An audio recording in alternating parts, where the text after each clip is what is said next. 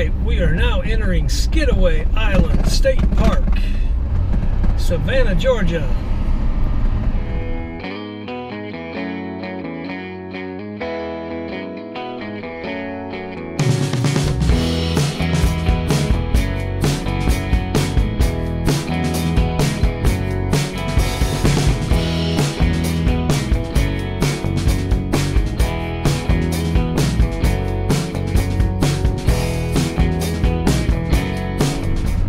Right here is a great park to come have an excellent time while you're in Savannah.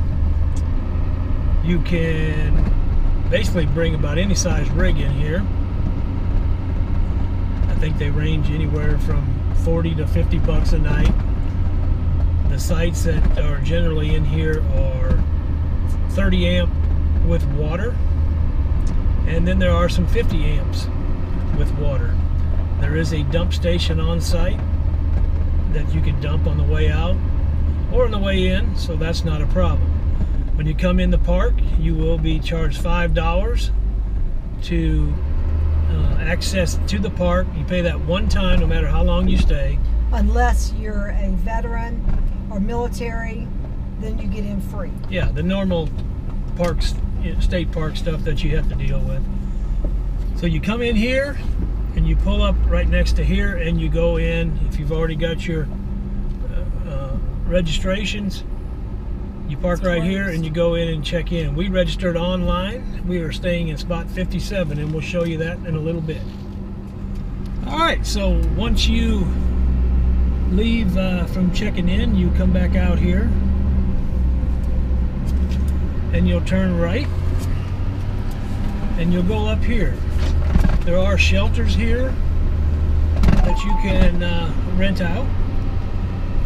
I think there is even maybe some cabins in here, I'm not sure. I'm not sure either. Check the website.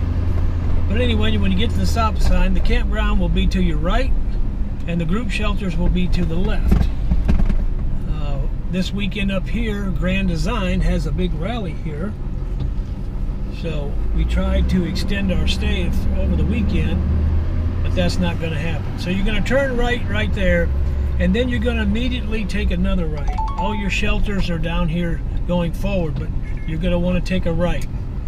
Now down here, this is one road that goes straight through, but there's about 6 different loops in this campground. There's basically 3 to the right and 3 to the left. So this is going to be camping area number 1, and you'll go down through here, just your normal campground stuff. And as we're driving through here, you can see you can get just about any rig in here that you want to. Just make sure you reserve a spot that's big enough for your rig. We are down here with Clark, our 31 footer, and we have a 35-foot spot, but I'm lucky to get mine in where it's at. In fact, I'm going to have to back out of it because it's a pull-through site, but I'm not going to make it because there's a tree that's going to hit the RV. But it's nothing that I can't deal with. But as you can see, there's the electrical boxes on the right, electrical box right here on the left, and the water is right next to it. No sewage at these sites. Again, you'll just have to be self-contained on your sewage for the time that you're here, and then just dump on the way out.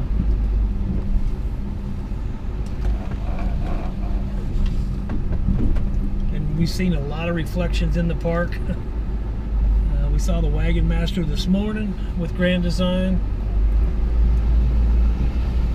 So it's good that people get together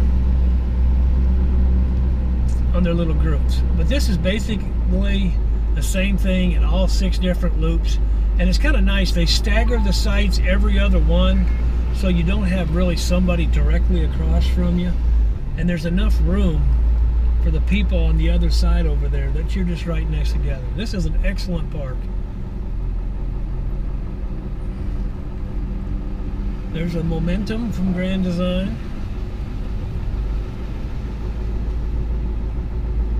We were hoping to see changing lanes down here, Chad and Tara, But they'll probably come in tomorrow, unless they're coming in today or tomorrow. They have a great YouTube channel.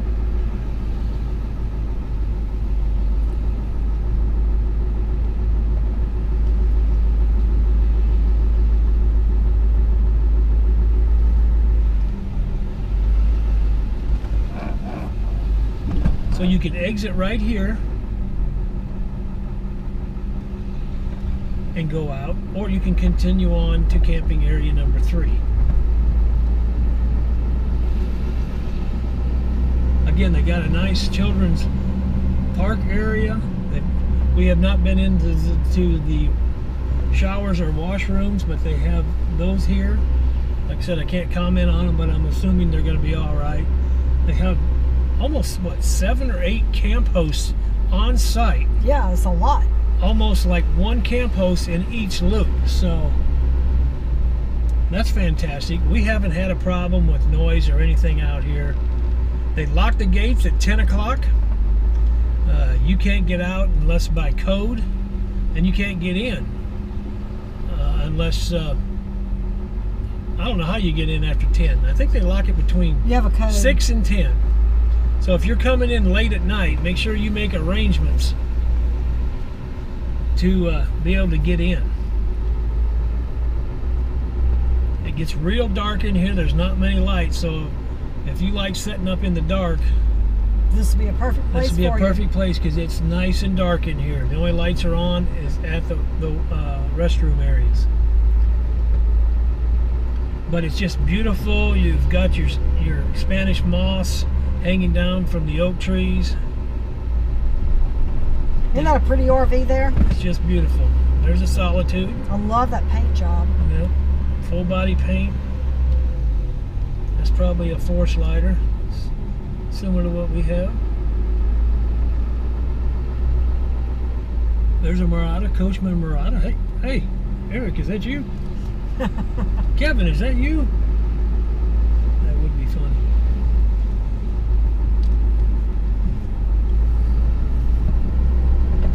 They've also got handicap spots here, if you need handicap places. And all the sites have a tent thing too, where you could camp on. You'll notice that some of them, the picnic tables are up on the tent area, so there's a big square area raised up that you could put your big tent on, or your easy up, or whatever you would like to do. All right, this is camping area number 4. If I remember right, this is where we're at. So this is the other side of the road. Right there to the left is the main drag coming up through the park. Real easy to find, and it's real easy to get here from the interstate. You won't have a problem trying to get through as long as you don't go downtown.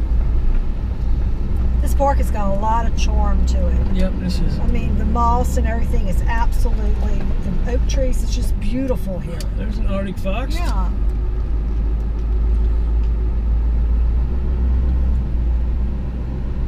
We thought about getting one of those, but then we thought about it and we decided not to think about it. That's funny. Maybe 15, 20 years ago, maybe. Yeah, I don't know how we were doing that. But it would be nice as far as getting around and doing things. Oh, yeah. But I just don't know about climbing up on the top of a rig and sleeping. I just have this claustrophobic. I can do it for maybe a week and that would be it. So right here, this is going to be spot 57. This is where we've got Clark. And as you can see, I got a tree right there by the pedestal. So I don't think I'm going to make that turn. In fact, I'm almost going to have to jackknife it in just to get it out and backed out. But that's Skidaway Island State Park. Yep. Beautiful. Highly, highly recommend this place. Yep. There's a lot of other places, but they're almost 45 minutes away from downtown. This park right here is 15 minutes. And we also recommend to park at the Visitor Center, not the Welcome Center. The Visitor Center downtown. Take the trolley ride. They're about $30. Hop on, hop off for either the old Savannah tours. Yep. and they'll Great. take you around the whole town. You can get off any stop and get back on as long as you want the whole day.